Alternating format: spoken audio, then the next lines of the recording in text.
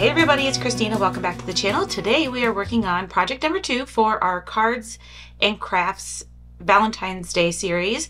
And today we're going to be working on making a tumbler using vinyl and our Cricut machines. I have these frosted tumblers, which actually this particular tumbler can be used for sublimation. If I wanted to print onto it, I could do that. But we're going to use it for vinyl today because I know not all of you have the ability to do the sublimation process, so I thought doing a vinyl project would be a lot of fun.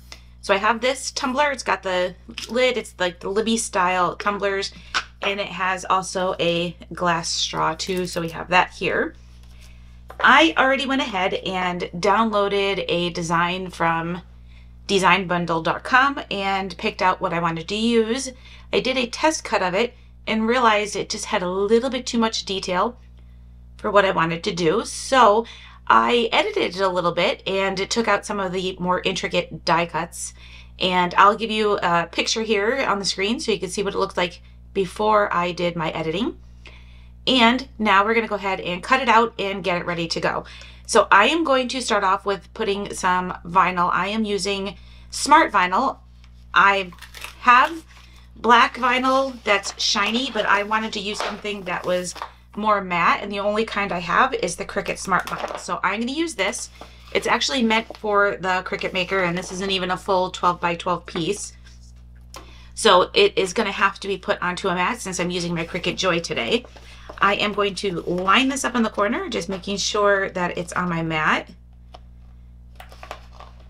And as long as it's pretty close to the side over here, that is all I need. I'm just going to take my brayer here and make sure that this is on my mat really good.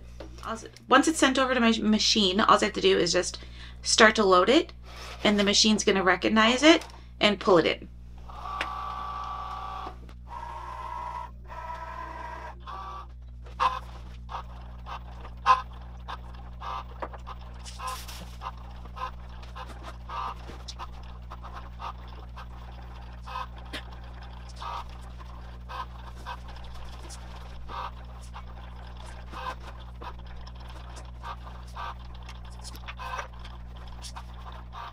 While this is cutting, I'm going to go ahead and take a lint-free cloth. This is just a blue shop cloth and some rubbing alcohol, which I have in a spray bottle. Just going to spray it right onto my cloth, and I am going to wipe down my cup here just to get any dust or lint or anything like that that's on it. Especially after having all the renovations done in my room, there's still dust everywhere. Even though I think I got it all, it's still around the space. Okay, so that is all done cutting. I'm just going to move my machine out of the way.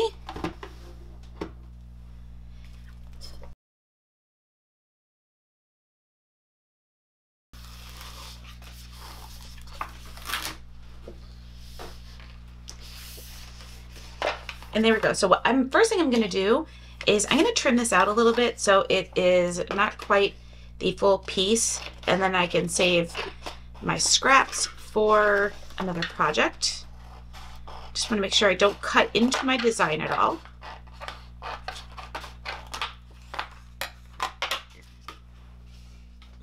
Now, if you've never worked with vinyl before, what we're going to do is weed our project. Weeding the project is simply removing either the letters and leaving the outside piece, or removing the outside piece and leaving your letters. The only time you ever want to remove the actual design is if you're going to use this as a stencil, but I'm not using it as a stencil, so we're just going to go ahead and pull out the background of our design. So I'm just taking my picky tool and just going to grab it in the corner here and start peeling back. I like to peel at an angle. That's the best way that you can leave your design onto your backer piece. So this back part right here is your backer piece. And as I'm pulling, I'm just going to hold on to my pick tool here and help along anything that needs help. Like up here at this M, it came out fine, but sometimes you get to spots that will need your help. So when I go around this curve here on my S, I just want to kind of grab that with my tool, and that helps it come out a little bit better. So we're gonna go ahead and peel this all off, making sure that none of our letters get peeled off with it, because I've done that before. I've peeled the whole thing, go to apply it and then realize there's a whole letter missing. And that's usually because it's jumbled up in my piece of vinyl that is ready to go in the trash after I have removed it. So I'm going to go ahead and now do the inside pieces of my letters. We just have to pull those pieces out. We don't want any of that being left behind. And I'm just pulling out all of these inside pieces. I'm sticking it on my hand. And I apologize for my hand here. I burnt myself and have been trying to let it air because I had it in a Band-Aid for the longest time.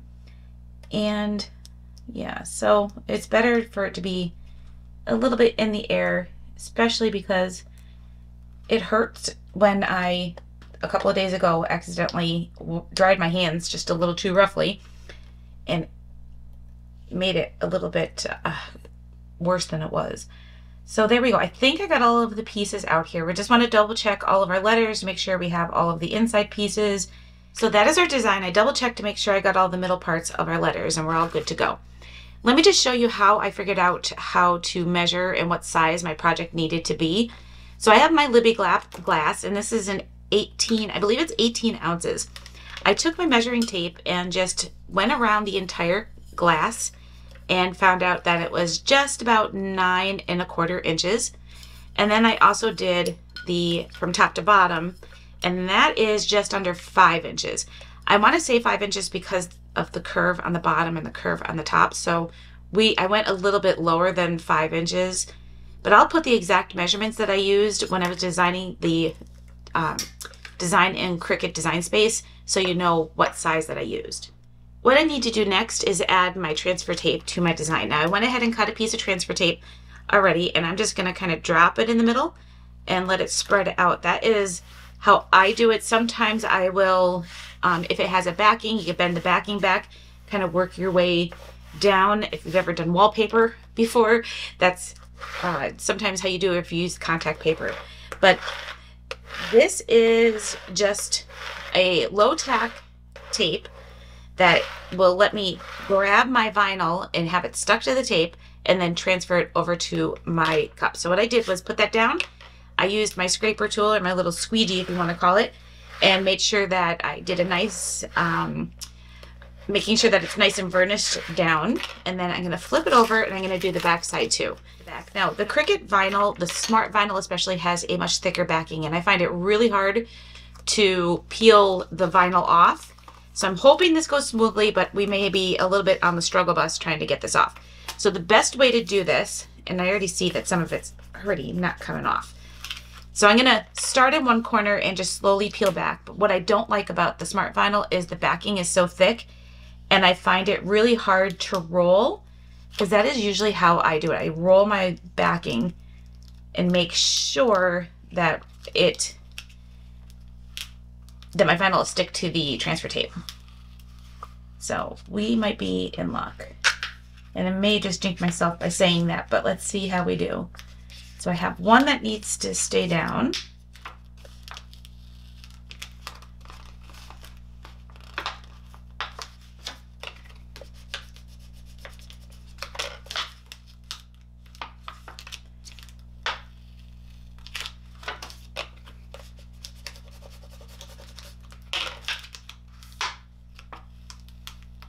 Doesn't want to stay.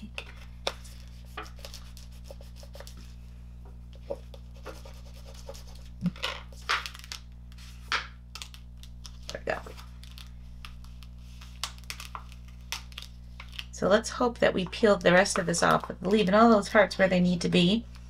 And all of our little letters. Oh, we got a couple hearts that are sticking to the backing and not to the transfer tape. So we'll just give this a good varnish on the back.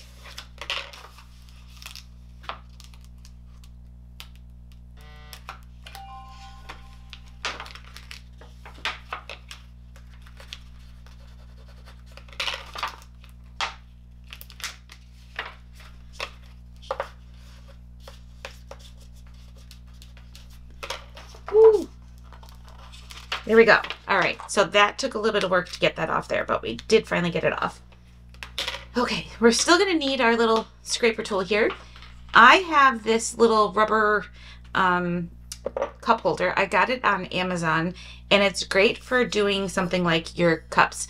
It has a little bit of an angle, so your glass is not sitting like perfectly flat, which I really like, so it's kind of tilted towards you. And it's a great holder and works as your third hand when you're trying to work with vinyl. So I'm going to use that to at least get my vinyl started, and then I can take it off the holder and continue wrapping it around. So I'm just going to, before I even put this down, I think what I'm going to do is trim this up a little bit so that it's a little easier for me to see, especially because this transfer tape doesn't have lines in it. So we just want to make sure that we're not going too far onto the curve of our cup. So I'm going to start just by putting this down. I'm also going to do the top and then one of the sides. So I'm going to try to get as close to the top as I can without cutting any of my vinyl. That's just to keep it so I can see the top and the bottom much better of my glass, because I'm working with two frosted pieces. My tape is frosted and my glass is frosted. So we're going to, that is so much easier to see. I'm going to start by just laying this down. I'm going to wrap one side, and then I'll come over with the other side. And our sizing was perfect, so it's going to meet up nicely in the back here. So I'm going to use my scraper. We're going to now transfer our vinyl onto our glass. So I'm just going to make sure everything is nice and adhered down.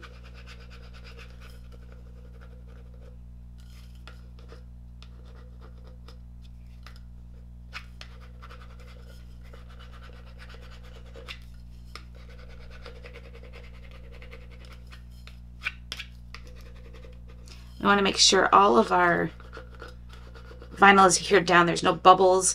And one thing with vinyl, especially on glassware or anything like that, you don't want to put this into the dishwasher because your vinyl will come off. You do want to wait at least 24 hours. I used a permanent vinyl, so you want to wait about 24 hours, and then you know it's on there really well. It just takes some time for it to cure onto the glass. So I'm going to start peeling this off, and I'm just going to, again, doing everything at an angle helps with things staying in place a little bit easier. So I'm just going to go ahead and start peeling this off, and I can already tell I'm already in love with this. Isn't that awesome? So we're just going to keep peeling this back.